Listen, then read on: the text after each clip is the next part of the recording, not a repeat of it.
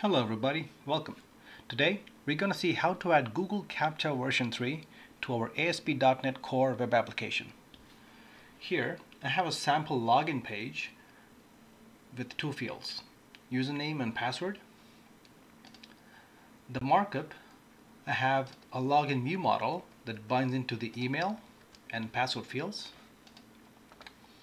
In the backend, I have two simple methods, one for get, one for post. So the first step to install support for Google CAPTCHA is to install a couple of Nuget packages. The first one is AspnetCore.Recaptcha. Let's go ahead and install that.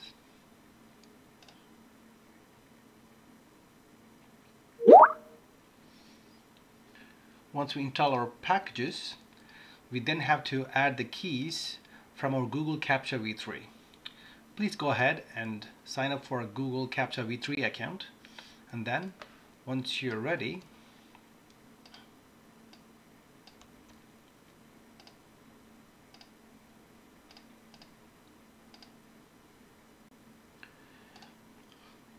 now we go to our ASP.NET app settings.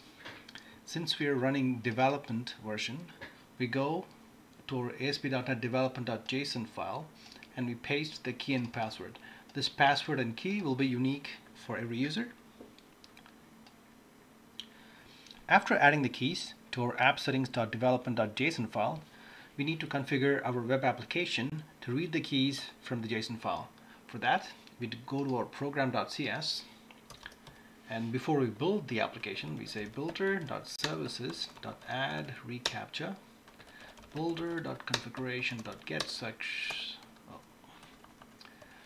section, and we enter the JSON block where our keys are located. Okay, awesome.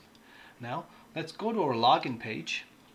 Here we need to add the tags so that our tokens will be automatically added and injected every time the form is submitted.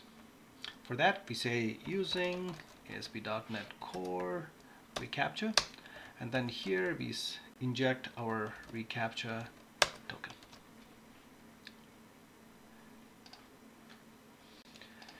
In the backend, every time a request is made, the token should be validated. For that, we need to add a decorative attribute. Say validate reCAPTCHA. This will automatically validate the token every time a request is made. Now let's run the application and see how it goes.